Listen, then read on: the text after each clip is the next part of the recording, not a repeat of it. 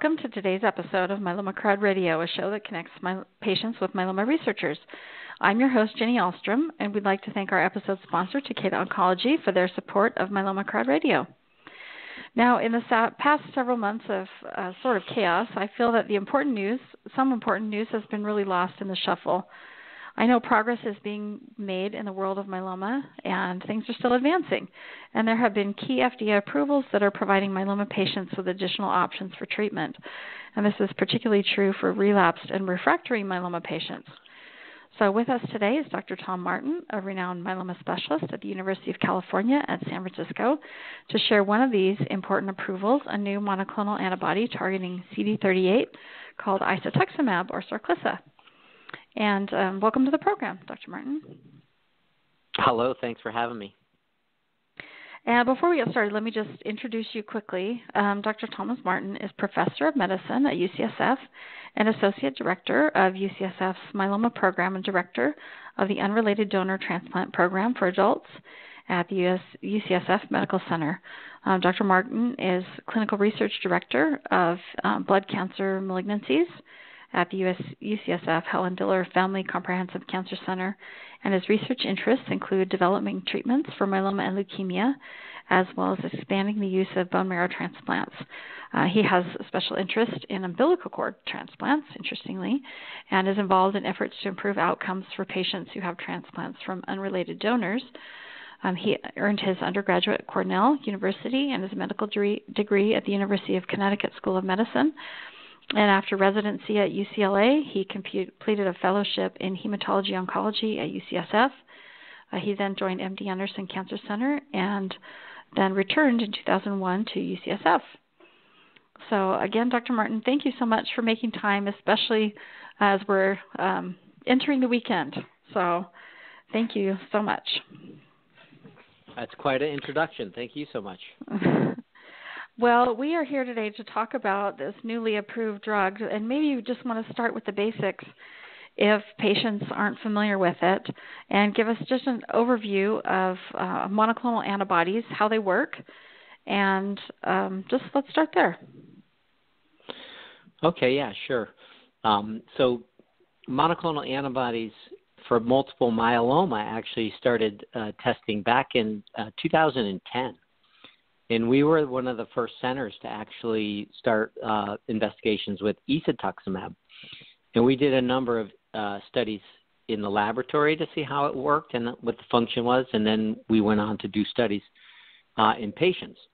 Now, these antibodies, these CD38 antibodies, and there's another one against SLAM-F7, elotuzumab, that work by binding to the surface of the myeloma cell. They all bind a specific receptor.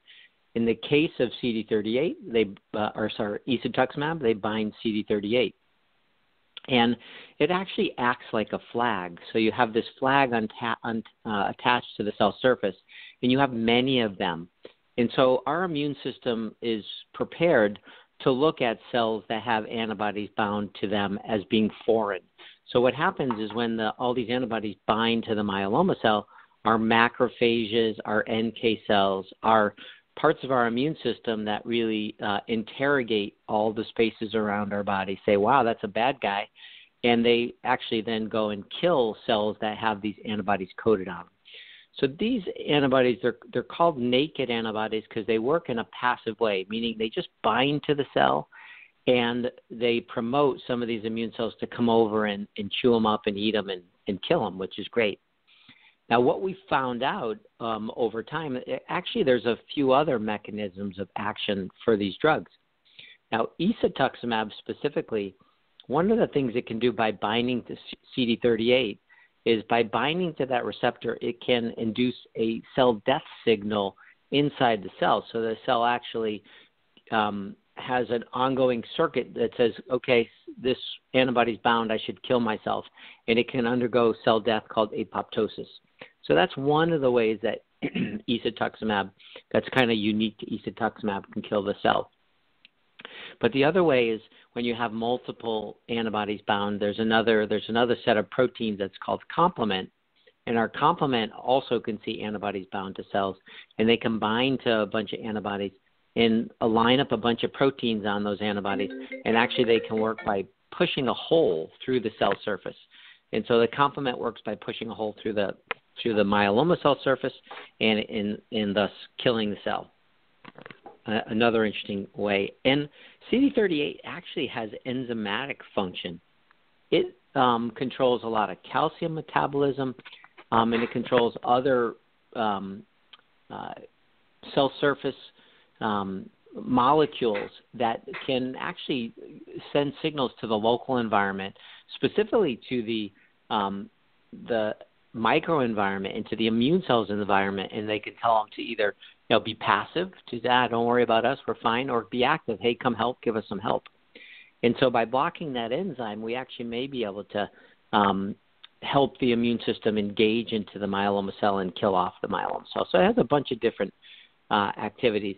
But lastly, there are other cells that are around the microenvironment of the bone marrow where these cells live, including some T cells and B cells that are called regulatory cells that do give this negative signal to the immune system. It says, these guys are okay, don't worry about them.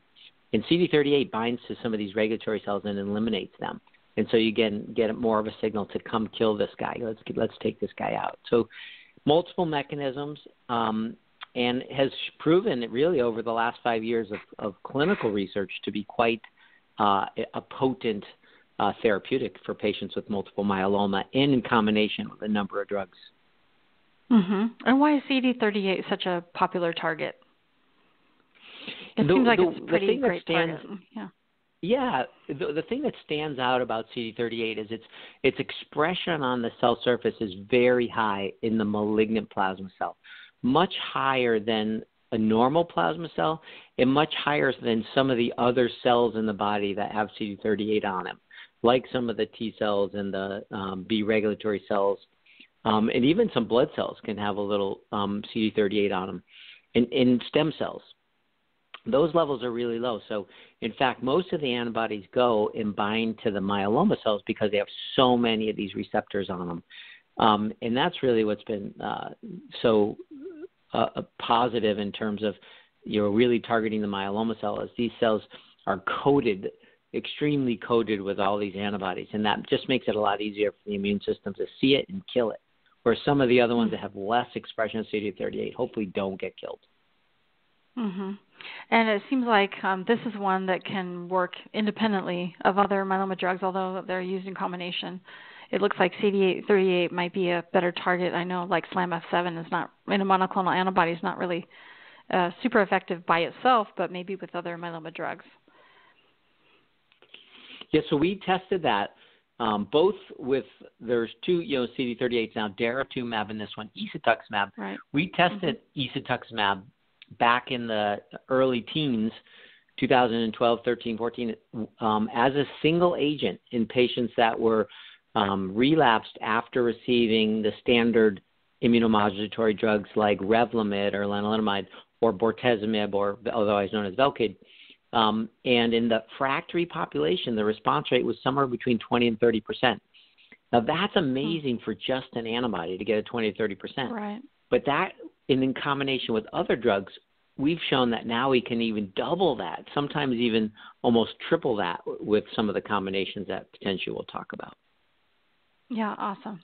And you mentioned daratumumab. I think everybody's pretty familiar with that. Do you want to explain what the difference is between isatuximab and daratumumab? I know Paul Richardson, or Dr. Richardson on our last show, mentioned that they just kind of, they're similar in ways, but they have different mechanisms of action. So, yeah, they are actually, in fact, different. And they were, in terms of drug development, usually what happens is when you look to get an antibody against a particular cancer, you target it for one mechanism first, and then you see if the other mechanisms actually also work. So when isatuximab was developed, it was actually developed in mind for it to induce that apoptotic signal, that just the antibody binding to the cell would kill the cell. And so they selected isatuximab amongst many other different candidates based on its ability to kill the cell by itself with just the binding of the antibody to the cell surface. This had no immune cells associated with it. This was just simply the binding. Now, daratumumab was actually it was developed based on its ability to induce that complement-dependent cytotoxicity. So they had a bunch of candidate antibodies, and when they found daratumumab, they said, wow, this is the one that really produces the highest amount of CDC. And if you compare those two in the test tube, daratumumab does more CDC, and isatuximab does more apoptosis. So they actually do how they were developed. Now, in addition, if you look at CD38, it's a 3D protein that comes off the cell surface. And if you look at the 3D structure of the protein and where that antibody binds, there's actually very little overlap between where daratumumab binds and where isatuximab binds. And isatuximab, too, might have a little bit more potent inhibition of the enzymatic activity of CD38. So those are the kind of biochemical and structural differences in terms of the binding of those drugs. Now, I will say that when we go to the clinical results, if we go to all the studies that we've done, single agent studies, combinations with lenalidomide or Revlimid or Pomalyst or pomalidomide or bortezomib, okay, they're very similar actually when you combine them with drugs in terms of if you do it in the relapse setting or if you do it frontline with either one of those drugs, they both have very similar clinical response rates, which is interesting. Yeah, and I think it's fascinating, and I think patients are going to want to see over time. I want to ask some questions about just FDA approval in general, because I know the first approval for isatuximab is with pomalidomide and dexamethasone in the relapse setting, and that's most of the time where drugs get approved is in the highly relapsed setting, and then they kind of bring things up to the newly diagnosed setting. Same with daratumumab. I've seen it seems like a lot of the things we're going to talk about today are in the newly diagnosed setting. So do you want to just give patients just a quick overview of this approval process? And I think from a patient standpoint, it's very exciting that all of these drugs are approved. And as we're watching COVID, things try to get like hyper rapid approved. It's just, I don't know, it seems like we have to wait a long time to get things approved. But I guess that's just the process. It is, unfortunately. It is a long road from when the drug is first actually used in the test tube, then in mice or animal models, then in humans, and then until it's on the shelf and we can just pull it off the shelf and use it for a patient outside of a clinical trial. It's too long. COVID, I think I do agree with you that COVID has changed that a bit because the research for COVID is going so fast right now. And we're seeing that, maybe we do have too many regulations in place. We have to do these things much faster because it's, patients need these drugs, et cetera. I agree. Now, so for isatuximab, when we showed that it worked as a single agent and also we showed that it worked in the relapse refractory setting, the initial study that we did and we published was together with lenalidomide or Revlimid in dexamethasone in the relapse setting. And even in patients who were refractory to Revlimid, if we combined isatuximab with Revlimid and dexamethasone in a clinical trial, and we did that, we showed that in the refractory setting, we wouldn't expect them to respond to Revlimid, we saw an overall response rate of 50%. And we were really excited about that result. No kidding. And we published that. We published that a few years ago in Blood. And that led to us saying, okay, so these antibodies work really good with these immunomodulatory drugs with lenalidomide.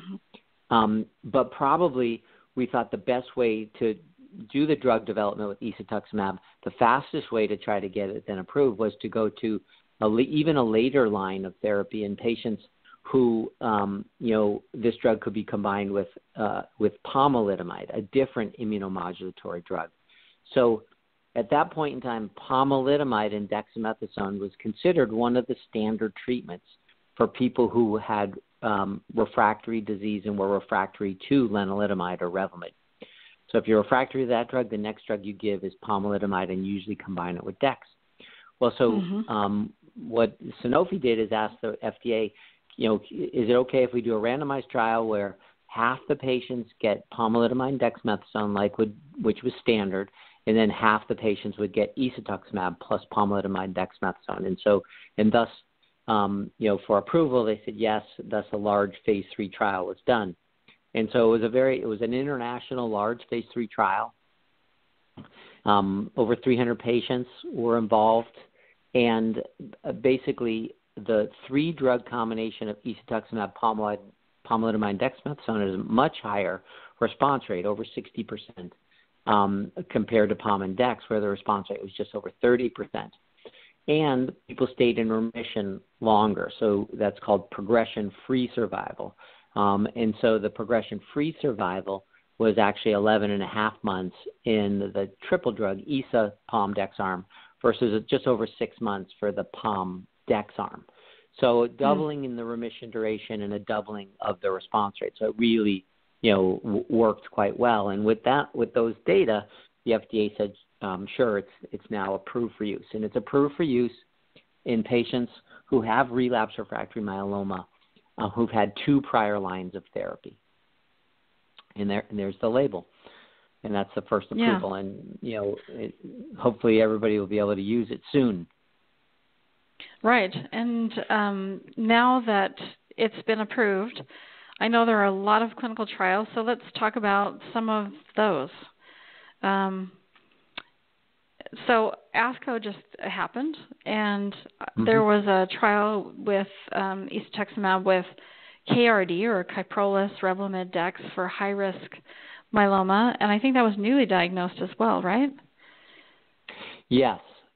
Yep, that was done by Katja Wiesel from Germany, one of my favorite myeloma people. She's awesome. She does wonderful research. She did a nice study in Germany where they had high-risk patients, and if they were young and fit and were eligible for transplant, they received isatuximab with Kyprolis, Revlimid, and dexamethasone, so IKRD, and they got several cycles, collection of stem cells, autologous transplant, and then additional cycles afterwards, followed by maintenance-based therapy. And she showed an impressive overall response rate of 100%. Yeah, that's amazing. Yeah, 100% response rate. And so they also showed that these responses were quite deep. And in the first group of patients that have proceeded past the stem cell transplant phase, and they looked at minimal residual disease testing, over 60% of them were MRD negative. So that's going to be a really impressive combination for frontline, treatment. Now, obviously, we can't use that right now because it's not FDA approved and it's still in clinical research trials. And most of the frontline studies, they're going to take a long time these days because the regimens are so potent. We probably would expect those people that now get IKRD, we expect for them to be in remission upwards of 6 to maybe as many as 8 years. So they're going to be in remission from frontline therapy for quite a long time, and that's together with transplant. Now, she also did it in some patients that were older than, I think it was 70 years of age, that did not undergo transplant, and again saw an extremely high, over 90% response rate, extremely high response rate in that population. Amazing. Well, let's talk about MRD testing. Yeah, that is amazing. Let's talk about MRD testing for a minute because I know people are looking to use minimal residual disease testing or this MRD testing potentially as an earlier clinical trial endpoint instead of waiting those 6 to 8 years that you just mentioned. And I noticed that some of these clinical trials, when they were doing the MRD testing, looked like they were using mass spectrometry. In some of the MRD testing. Do you just want to weigh in on that? Like, how could we shorten up some of these results so that we don't have to wait another 6 to 8 years to just get something approved for newly diagnosed myeloma? Yeah, that is a really great question. So the primary endpoint for Dr. Wiesel's study was MRD negativity. Now, in the phase 3 trial, so far in phase 3 trials, the FDA has not allowed MRD to be the primary endpoint, okay? Mm-hmm. But Right. let's think about what I just said and the question you asked, and that is, if it's really going to take us 10 years of follow-up to do a trial in frontline of myeloma, how are we going to encourage more people, more pharmaceutical companies to do these trials if it's going to take 10 years to get the results? They're never going to be able to license their drug in that area. Or at that, it's going to take a decade. That's too long. So, but if we could have what we're trying to find, and especially in a study like Dr. Wiesel's study, and that is, if we find that at 2 years or 3 years later, that with this study, that we get 60, 70, 80% of the people that are MRD negative.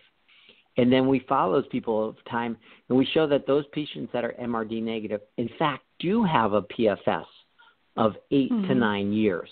Then we can potentially use MRD at the 2 or 3 year time point to tell us that those patients are going to be in remission for 8 to 9 years. So if we're comparing two different arms of a study, and we say, okay, let's compare at 2 years what the MRD rate is. If in one it's 90% and the other is 20 at 2 years, then of course the one that's 90 is going to be doing better than the one at 20 5 years down the road and 10 years down the road. And so that's what we're trying to say to the FDA, is we want to use it as an early assessment of how well the study arms are doing, so we don't have to wait the 10 years. I think we're almost there. The FDA wants from us, the myeloma community, more data to show them that the early time point of MRD negativity does correlate to improved remission durations, progression-free survival, and maybe at some point would show over time improved overall survival. But right now we're just looking for progression-free survival. So that's where we think MRD testing is going to come in handy with frontline studies. Yeah, I would applaud that, because it's just, we can't wait 10 years to get one indication. That's just ridiculous. Especially with all the different combinations, there's just no way that you can run that many clinical trials in all the different combinations that need to be run. It doesn't make sense. Well, so the conclusion for patients, I think, out of this is that we are doing so much better, in that this is a good problem for us to have. To say that, oh my gosh, the first treatment you're going to stay in remission for 6, 7, 8, maybe 10 years. That is awesome, right? Because when you go to get your second regimen 6 years from now, or 8 years from now, or 10 years from now, it's even going to be better than the one you're getting now, because all the drugs we're testing down the road are going to be even better than these ones. So it's all good. It's all really good for the patient. Yeah, no, it's great. And the use of quad therapies, let's talk about that for a minute, because a lot of these these ASCO results and in many clinical trials now are adding drugs like isatuximab to a triplet that's normal, for like induction therapy or whatever. And quads seem to be kind of the way people are going. What do you think? Well, yeah. So I think there was another presentation from Spain looking at isatuximab together with either Velcade cytoxin and dexamethasone, what we used to call Cybor-D, or isatuximab plus RVD, Revlimid, bortezomib, or Velcade and dexamethasone. And both of those had really high response rates, more than 90%. I do think that the combination of the antibody plus an immunomodulatory drug like Revlimid plus a proteasome inhibitor, and that's either bortezomib, Velcade, or carfilzomib, Kyprolis, that with dexamethasone, that those 4 drugs together are incredibly potent at the current time for frontline based therapy. We've had data now from multiple meetings with 4 drug combinations in the frontline setting, including a CD38 antibody, and it's just really impressive how deep of remissions we're getting. And some people think that in some of the combinations, the 4 drug combinations, again, that we're going to see remission durations, pushing 8, 9, and 10 years. Crazy. Mm-hmm. It's fantastic. It's so fantastic. So in the Spanish study with the VCD versus VRD for newly diagnosed myeloma, did they include a transplant too? Because the German study did, right? Yeah. That one was not. That was not transplant-based therapy. Mm-hmm. Okay. As far as I remember, I don't think there was transplant in there. I don't know. Do you? I can't remember on that one. Do you know that one? I don't think so. I don't think so. I don't think there was transplant in that. No. Mm-hmm. Okay, that's great. So, well, it sounds like with the German study, doing this kind of quad and then following up with transplant and then doing it as consolidation or something may be the way to go, especially for these high-risk patients. I guess, is there any indication that isatuximab has special impact for high-risk patients or specific genetic features? So it's a very good question. So in all the relapse refractory studies that we've done with isatuximab, the high-risk patients have done better than we would have expected. So it does look like it contributes to the combination. However, there's no drug at the current time, or no combination in my mind, that completely eliminates some of the effects of high-risk disease. We're still looking for more drugs to help, make high-risk disease respond just as well as non-high-risk disease. So that we're still looking for. Mm-hmm. Yeah, and that's such an interesting study that she did with high-risk genetics, especially in newly diagnosed. Because I guess absolutely. You just never know how evolved their myeloma is by that point, right? Correct. And in her study, the important component, she had a great response rate, et cetera. The important component will be how long that remission will last, and that's going to be the key of that is how long will that remission last. Do you know how long the follow-up was on that study? I'm just curious. It's still short. It's still very, very short. Oh, okay. Yeah, for high risk, we got to follow them at least 24 to 36 months, because some people with high risk, end up starting to relapse within 18 to 24 months, and that's where we start to see some treatment failures, and that's the time point. And it was, I think, it wasn't quite more than a year for that follow-up. Mm-hmm. And then I saw that there were other studies that were open or going to open or something with isatuximab with bendamustine, which is another chemotherapy, right? And prednisone. And then yes.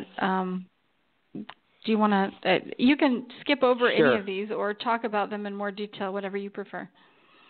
Yeah, so I think in terms of the next generation of studies for isatuximab, what I think are the two most important ones.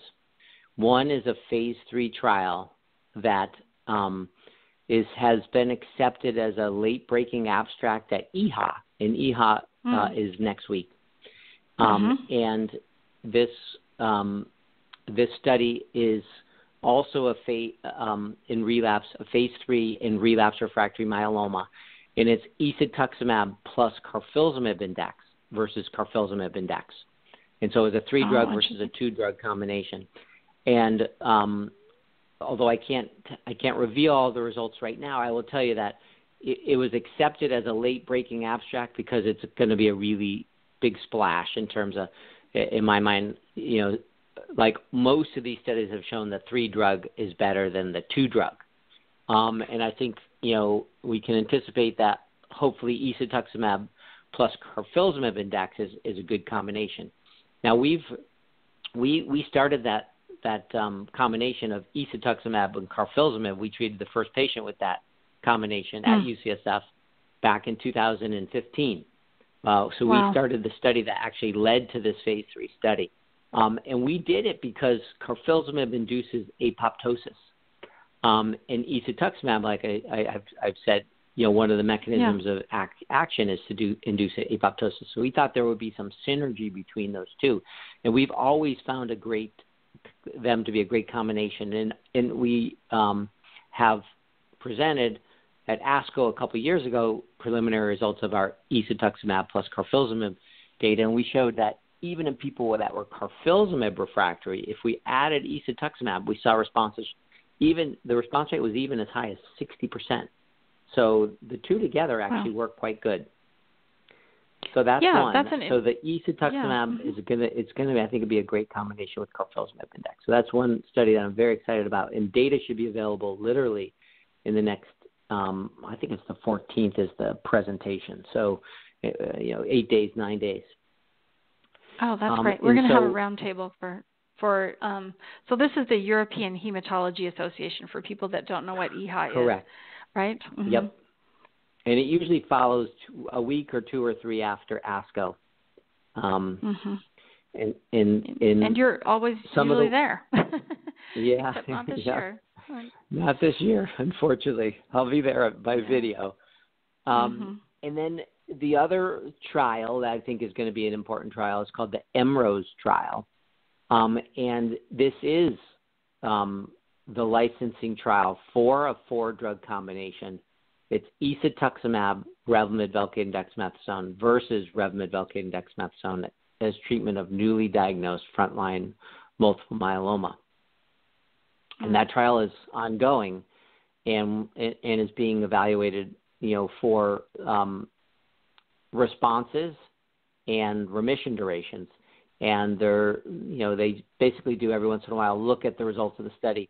The statisticians look to see if they have to unblind it or stop the study because one arm is better than the other. So right now they're just watching the arms to see if one arm proves to be better than the other. So that one potentially could be the approval, lead to the approval of a 4-drug combination as frontline therapy for multiple myeloma with isatuximab.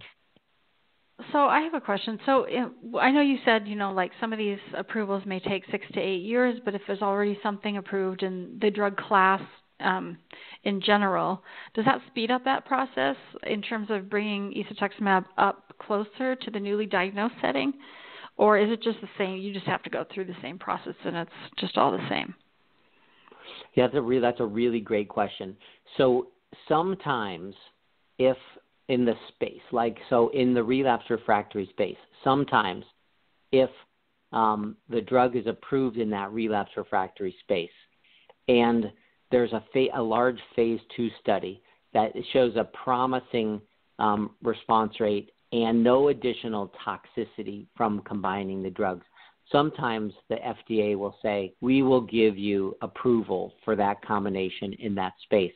However, when it comes to if you're going to a different space, like to the newly diagnosed space, there's no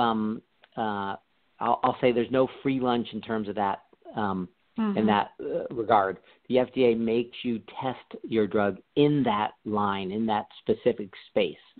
So for all of these, CD38 antibodies and even the SLAM-F7 antibody, isatuximab, to get into that space, you have to do a phase 3 randomized trial. Mm-hmm. Well, it makes sense, especially because they have it sounds like they approach things differently anyway. They're not exactly the same. So that makes sense that they would need to test it all. Can we talk about isatuximab for smoldering myeloma? Because I saw some trials there as well. Yes. So there is going to be a trial. There is an ongoing trial. It's been going on for a while with isatuximab in the smoldering myeloma space, with the premise that you're simply using an immune-based therapy in the smoldering myeloma. You're not hopefully going to induce any long-term side effects from it, but you're merely trying to enlighten the patient's own immune system to where those bad cells are and to go and get them. Okay. Mm-hmm. Now, I have to say that I'm a little biased about smoldering multiple myeloma, and my bias is smoldering myeloma is essentially a time where you're catching a patient that has likely early multiple myeloma. and that if you follow them more over time, they are going to have some symptoms from those malignant plasma cells. They're going to grow to a certain amount, and they're going to be symptomatic. The hard part is you don't really know in that time between they're not symptomatic to when they're symptomatic, or when's the right time to do therapy. When is the right time to start therapy? And the other question is not just when is the right time to start, but then what really is the best medicine? So none of us, for newly diagnosed active myeloma, none of us are saying, let's just use a CD38 antibody in the newly diagnosed myeloma. We're giving them 3 and 4 drug combinations, right? So my bias is just to use an antibody in smoldering myeloma. It's probably not the right setting.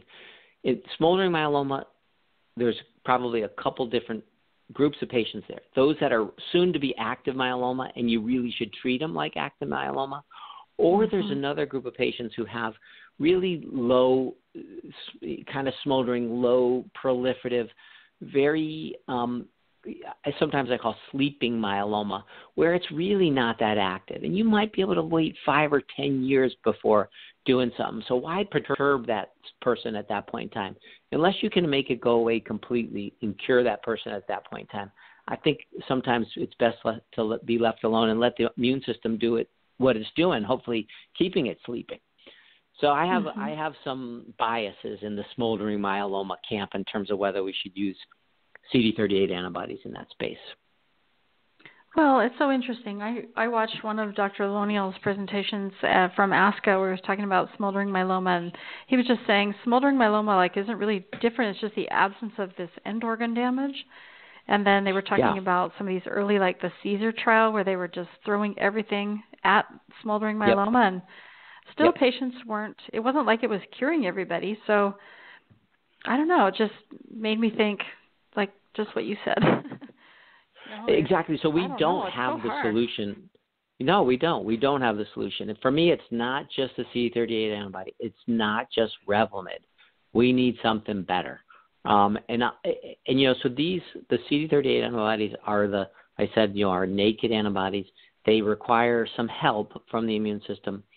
And in the next, 2 to 5 to 10 years, we're going to be in more of a space of these active immunotherapy therapies, these bispecific T-cell engagers and these other drugs that might actually have a better role in that early smoldering myeloma space. That's my suspicion. But that's for next time, new days. Yeah. And can I ask you a question about what you just said, too? You kind of were talking about it just made me think of a question about the current status of your immune system. So maybe the smolderers are able to continue smoldering because their immune system is at a certain status or powerful enough to kind of tamp it down.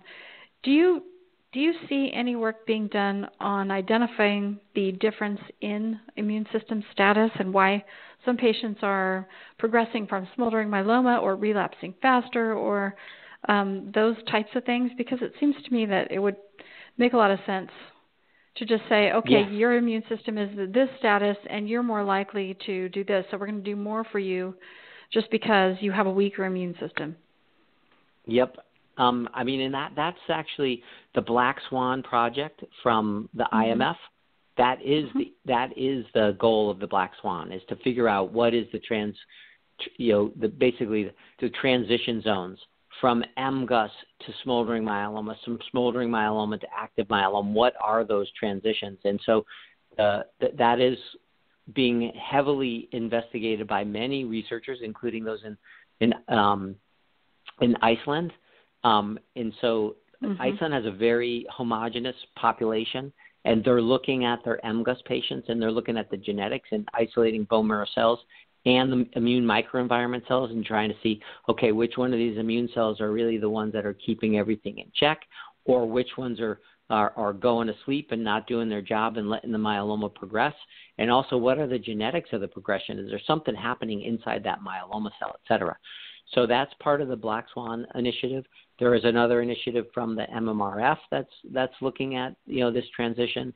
Irene Gobriel from Dana-Farber is also doing tremendous work on looking at these early precancerous stages and why do these patients progress. And she has a huge database, and she asks patients those with smoldering MGUS to go to her website and put their information in so they can have this huge big database about it.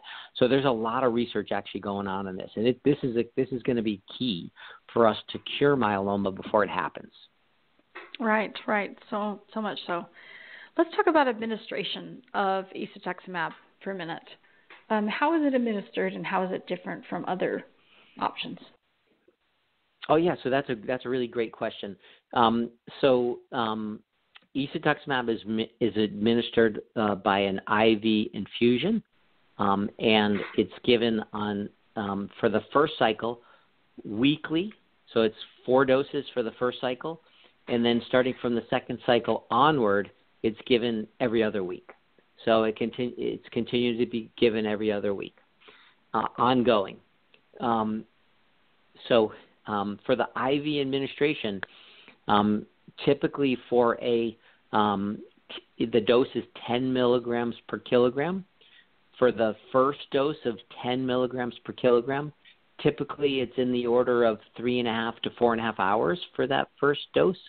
And then subsequent doses afterwards, it's more in the 2.5 to 3 hour range for the subsequent doses. Now, Saad Usmani presented at the European Hematology meetings last year that after the third dose, that you can give it actually over a faster time point. You can actually give it over 75 minutes without toxicity.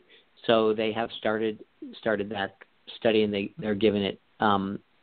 Or that study proved that you could give it over 75 minutes. So, just an hour and 15 minutes, which is, pretty doable, I think, for most patients. When we were developing isatuximab, we actually tested a higher dose. We tested 20 milligrams per kilogram. And in fact, it took a lot longer. The first dose was about 6 hours, and subsequent doses were 4 to 5 hours. And when we looked actually at how much medicine was left in the system after you did that, and how many responders versus the 10 milligrams, what we found is we probably were, for most of the patients, giving more dose than we needed. And so in combination with other agents, isatuximab, I think the optimal biologic dose, and now it'll be the approved dose with isatuximab, pomalidomide dex, and then eventually, if it gets approved with carfilzomib or Kyprolis, it'll be, again, 10 milligrams per kilogram isatuximab plus Kyprolis and dex is the optimal dose, especially when used in combination. So that's in general how it's given. It is given intravenous, and as you know, that daratumumab just got FDA approved for subcutaneous injection. So there are studies that are going to test isatuximab in the subcutaneous administration mechanism, but right now all we have is IV. It'll be IV formulation. Nice. And then how does it compare with infusion-related reactions? I know that was kind of a new side effect that people weren't that familiar with, and now they're more familiar with it, and it's not, it's manageable. But is it any different? Well, so that's a really good question. I think there are some slight differences. We haven't seen as much, I think, of respiratory symptoms like cough and shortness of breath with isatuximab. And so the standard pre-medication regimen is to use corticosteroid, either intravenous dexamethasone or methylprednisolone, at least for the first 1 or 2 doses, together with diphenhydramine or Benadryl, or also an H2 blocker. Typically, we give famotidine, and essentially with those combined, the responses or the infusion reaction rate is about 40%. Now, typically what I do is when patients are getting their therapy, they sometimes can first notice, I'm having a little trouble clearing my throat, or I'm getting a little sinus congestion. And right away, any one of those symptoms, I typically will give them more of a steroid. I'll give them another 50 or 100 milligrams of IV hydrocortisone, and I'll give them a little bit more of Benadryl, another, say, 25 milligrams of Benadryl. And typically take away those symptoms without even having to stop the infusion. But if people have significant symptoms, and they're usually grade 2, where they do have cough or they feel short of breath or they have blood pressure can go up or down for briefly, you have to stop, give them more pre-medications, and then restart it. So I think more than half the time I don't even have to, if with an infusion reaction, I don't even have to stop the infusion. I can just give them more pre-medications. And so, people have to watch it. The infusion-related reactions almost uniformly happen on the first reaction, and then by the second reaction, they still have the drug in their system. It's still there. So typically when they see the protein again on the second administration, there's usually not an infusion-associated reaction. There's also no steroid medication on the second or third day orally after getting isatuximab. So we don't give steroids on the second or third day. Okay, yeah, that's great to know. So I know a question that everybody will ask is, and this question goes both ways. So if you start with isatuximab and you become or relapse after it, or if you start daratumumab, can you use alternately the other drug? Like if you start with ISA, can you go to Dara? If you start with Dara, can you go to ISA? Like, does that? I know that's just going to be a common question for everyone. Yeah, so that's really a great question, and the answer is there's two answers to that. The first answer is no, and the second answer is maybe. And the reason the answer is no is we typically won't go from say an early relapse regimen using a CD38 antibody, say daratumumab. Say somebody is on daratumumab plus lenalidomide and dexamethasone, or DRD, what we do DRD, and then they relapse. We wouldn't give them isatuximab, pomalidomide, and dexamethasone as their next regimen. And the reason is because those myeloma cells at that point in time, they probably have downregulated a number of CD38 receptors on the cell surface. And so using a different antibody at that point in time is not effective because the cell surface receptor is not there. It's not there in adequate quantity to make it work. So typically the answer is no, you can't go from one CD38 right to the other CD38. Now the answer maybe is because you can if you wait. So if you do, daratumumab, Revlimid, dexamethasone, DRD for first relapse, and then they relapse, and on second relapse you give them pomalidomide, Cytoxan, and dexamethasone. Then you can, after that one, then you can go to isatuximab. Or if you give carfilzomib as the second one, you can go to isatuximab, pomalidomide, dexamethasone. You need to give a regimen in between the regimens. And then over time, actually without the pressure of the CD38 antibody on, the CD38 receptors will come back onto the cell surface. And we've seen that from clinical specimens for patients treated with anti-CD38 antibodies. If you wait over time, the receptor density goes back up to a good level. That's crazy. And is there anything that can upregulate the CD38 receptors without just waiting for it naturally? Well, that is a really, really great question.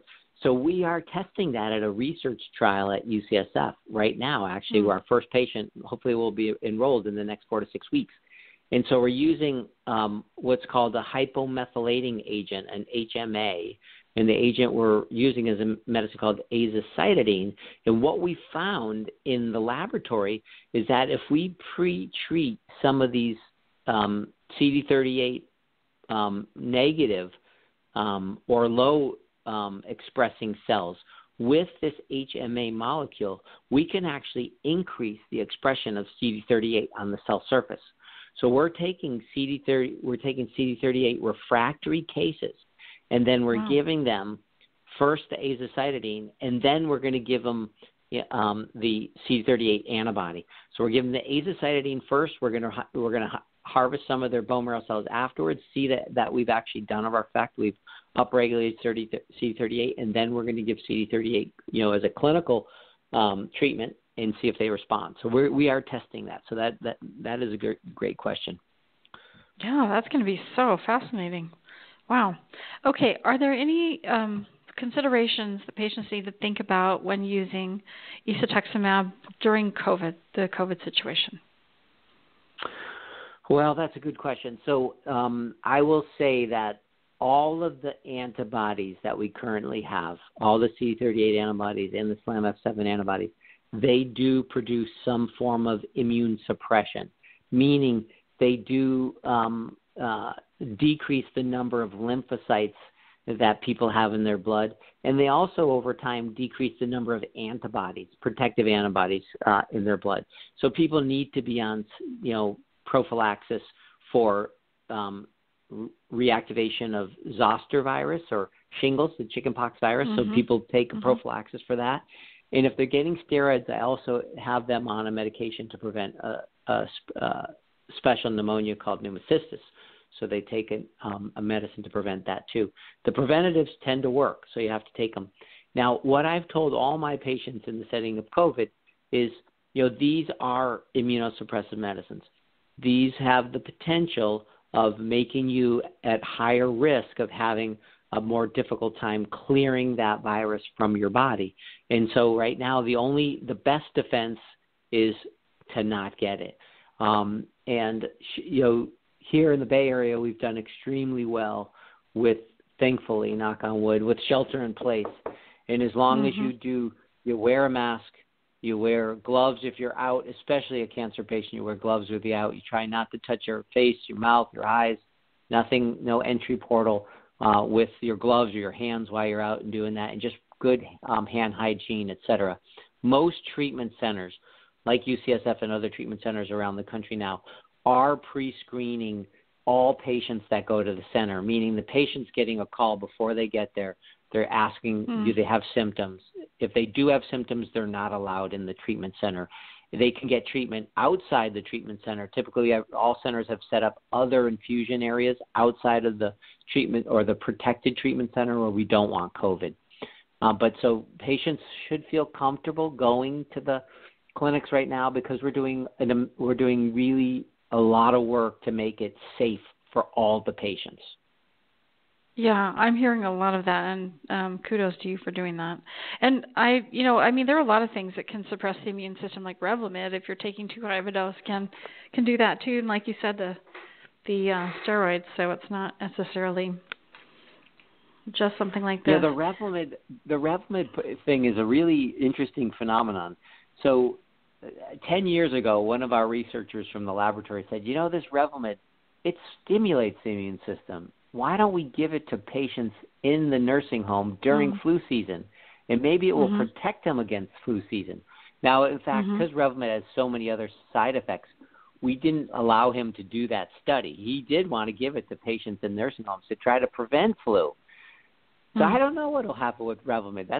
It's really kind of an unknown, in fact. That's interesting. But most of the time, patients are not just taking Revlimid, and they should consider, all patients who've been through stem cell transplant or on maintenance, everybody should consider themselves immunocompromised. And the best thing to do is avoid any possible contact with COVID. Yeah, right. Not a good time to be taking BART or something. Exactly. So my last question before I open it up for caller questions would be, and you mentioned a little bit about this before, about pairing it with immunomodulators, but in what combinations do you see isatuximab being the most effective? And then once we start doing other things like some of the bispecifics get approved or CAR T gets approved, that opens things up to a whole new set of treatment combinations that are way beyond like RVD or KRD or something. But how do you see that having any synergies or any issues or anything like that? Yeah, so that is really well, let me take the first question and say that in terms of isatuximab, I am really excited as a combination with pomalidomide. I think it'll work really well with pomalidomide. I'm also really excited, and I think knock on wood, I think the data that you're going to see in the next 10 or 14 days from EHA is going to show that it works really well with proteasome inhibitors too, like carfilzomib.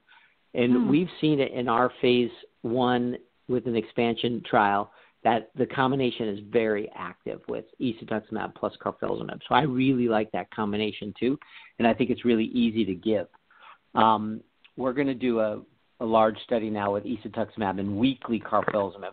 The one you're going to hear at EHA is twice weekly, but we're going to do a study with some centers across the country doing weekly carfilzomib with isatuximab. I'm really excited about that. Now, I do think that the CD38 antibodies, they are at the current time going to be used in that relapse space with isatuximab and pomalidomide, like approved, or and carfilzomib. But they're going to be moved up to frontline, like daratumumab has been. It's going to move up to frontline. And I think most patients are going to get a CD38 antibody as part of frontline therapy. And again, frontline therapy today, right now, I think is going to mean it's going to be 5 years or more down the line when you're going to need your next therapy. And I think that next therapy, in fact, is going to be some of these newer drugs. It's going to be some of these bispecific T-cell engagers, or it might even be right to a chimeric antigen receptor T-cell or a CAR T-cell. That might be the first therapy you get when you progress from frontline-based therapy. And hopefully with frontline therapy and the first relapse therapy, hopefully we're talking 10 to 15 years down the road now, that people are going to do well for the first 10 or 15 years of their myeloma time, that's going to be an incredible advance. Yeah, that's extraordinary, and I vote for that. I think that would be terrific for everybody, and hopefully for the high-risk patients too. Okay, we'll open it up for a few caller questions. We have a question with caller 847-5748. Go ahead with your question. Hi, Dr. Martin. Thank you for the call. My question is, for a patient that turns MRD positive from an MRD negative status 2 years after a transplant, and the maintenance regimen actually was Dara, Pom, Dex, how quick are you to use the MRD positive as reason to change the treatment or become more aggressive? The biochemical relapse has not happened, but the MRD positivity has happened. How quick are you to take action when a patient turns MRD positive? Well, that's a extremely advanced question, and I like it. So there's a number of studies that are now underway that are going to look at when we should initiate therapy post MRD switch. Now, so what I'll tell you right now is belief, because there's no data to go by what your question is. So my belief. So when we looked in our MRD data set at UCSF, we found that you have to have at least a 2 log-fold increase in the amount of MRD for that to be for us to worry that it's a true progression, or you need to have multiple tests. Typically, a test is every 3 or 6 months because it's a bone marrow biopsy.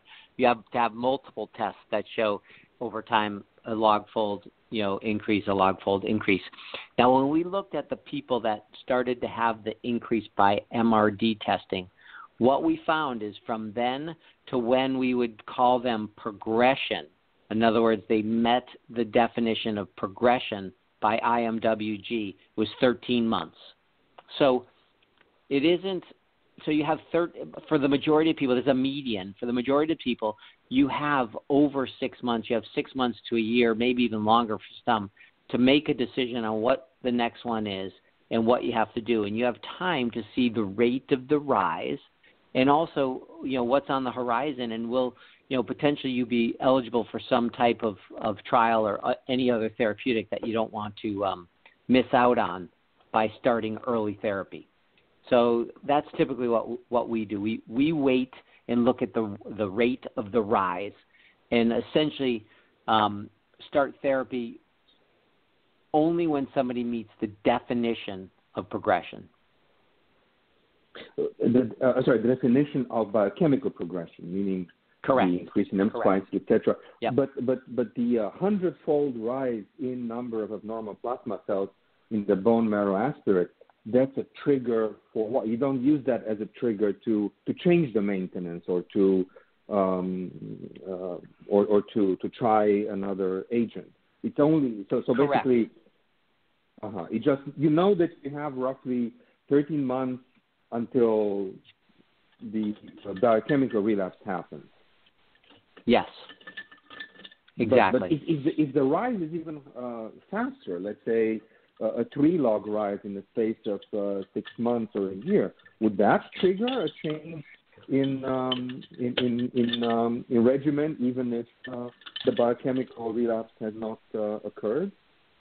I would have to say that it depends on the clinical scenario. So somebody, Right. we knew that person maybe had a 14-16 translocation or a 17p deletion, Right. and now we see this kind of skyrocketing MRD.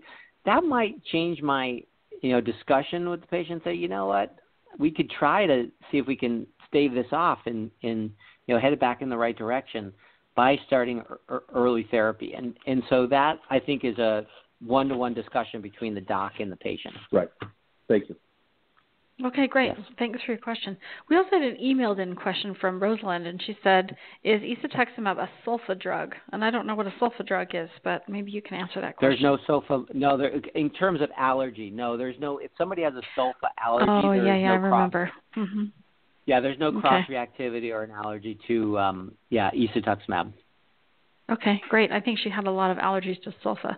Okay, and then we have caller at ending in 6757. Go ahead with your question. Hi, Jenny. Hi, Dr. Martin. It's Dana Holmes. Thanks so much for taking the call. Dr. Martin, do you need to have specific blood typing labs prior to the first infusion with isatuximab for future blood transfusions? Yes, so another really great, you guys are awesome, another really great question. What we're finding is that there probably is some CD38 on red blood cells, in that any CD38 antibody will bind to the red blood cell, and it will bind to the assay that's done in the blood bank to try to pick up an antibody if someone needs a blood transfusion. If you need a blood transfusion, we need to see in your serum, do you have an antibody that's going to bind to the red blood cells coming into your body? And so daratumumab, almost always, 100% of the time, you'd have a positive pre-screen that says you got something in your blood that's binding to these red cells, and we got to figure it out. And it's almost always that's daratumumab.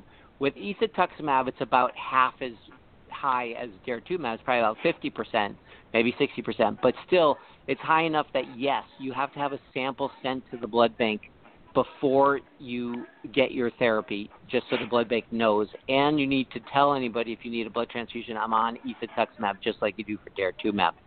And that's probably going to be for all CD38 therapeutics. They're probably all going to do the same thing. Yes. Okay. And what about, is there specific testing for to tease out the artifact created by this drug, just like there is for Darzalex? There is, yes. In fact, there is. They actually can, the blood bank can treat it with a chemical to actually remove the CD38 receptor, and then they find that the antibody doesn't bind, and they say, okay, it was the CD38, and let's not worry about it. We know they're on that drug. Okay, good. So that would affect actual myeloma labs, though, too, correct, this artifact? Not necessarily. Well, so the antibody, because it's a little bit of a lower dose, I've clinically found, because I've treated about 100 patients, I've had less patients that have had an artifact with their SPEP and their serum IFE than I have had with Darzalex. Really, that's really interesting. I've had less, but there's a test that you can run they've developed a binding assay that you can just bind up the daratumumab and run the assay, and it works fine. Great. Yeah. And could you just take a minute to explain the limitations of bone marrow biopsy-based MRD testing, specifically sample bias, How do we actually overcome that? Well, actually, I was asked that question earlier, and I didn't finish my answer. So thank you for bringing that up. So, obviously, the biggest limitation for MRD testing is that it is a bone marrow biopsy, right? And the truth of the matter is that we don't have a smart needle to go in and say, this is the perfect place to get that bone marrow biopsy from. This is a nice, juicy spot. We, numb up the backside, we go in the bone, and we hope that we get to a space where there's good bone marrow. There's never 100% chance that you're going to get good bone marrow. So there is that variability on the site that the needle goes into. And also, myeloma is patchy. So in one site, you might have a lot. In another site, you might have very little. So that is a big problem with MRD testing. So the two things that we're trying to do with that, one is to try to say, well, can we make it a blood test? Because the truth of the matter is some of those myeloma cells that are in the bone marrow, they do end up circulating in the blood. It's a smaller number, but they do end up circulating in the blood. So we're trying to develop better assays so that we can detect some of the circulating myeloma cells. And maybe if we could get a really better assay that can detect circulating myeloma cells, we'll be able to at least say when the circulating myeloma cells are completely gone, that is a level of this much MRD. And we don't have to do bone marrow biopsies until we completely get to that level in the blood that's really low. And then if we want to see if we can go even deeper, then we potentially can try the bone marrow. Now the second one is... Are we close to those blood-based testings? We are. Yes. Oh. I do think so, yes. I think within the next 2 to 5 years. But better yet, we have a better thing that's almost ready in the next year, and that is mass spectroscopy for evaluation of M protein.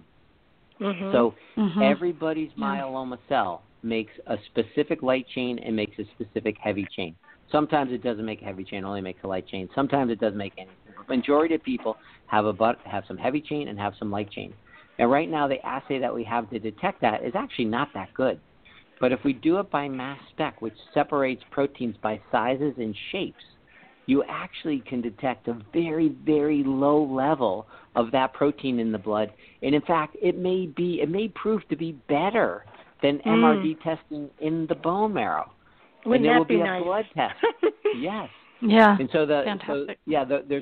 The binding site is working on that. This company called the Binding Site, and they're working together with the Mayo Clinic, and they're opening 7 centers across the country soon on starting to do this mass spec testing and quantitation of the M protein. So fabulous. Is that going to be done in a clinical trial, or is it just going to be those 7 centers will have that available? No, 7 locations, like 7 places where they build, Teslas. Around the country. So anybody can use them, but they're going to be located in 7 geographically well-designed places around the country. Okay, excellent. So well, Dr. Martin, thanks so much for your time tonight. Appreciate it very much. I live in New York City, so I've been quarantined for weeks and weeks and weeks, and scary times, but you gave a lot of hope tonight in your discussion. I appreciate it. Wonderful. Good luck there, and stay sheltered. Yes. Thank you so much. Good night now. Thanks. Great questions. Great questions, Dana. Thanks. Okay, Dr. Martin, thank you so much for joining us, especially on a Friday evening. And we just really appreciate you weighing in and sharing this important therapy. I just felt like it was really important to not just overdo COVID all the time, because progress is happening in myeloma, and we need to know about it as patients. So thank you so much. Thank you for having me. Yeah, and we'd like to thank all our listeners of Myeloma Crowd Radio, and we invite you to tune in next time to learn more about the latest in myeloma research and what it means for you.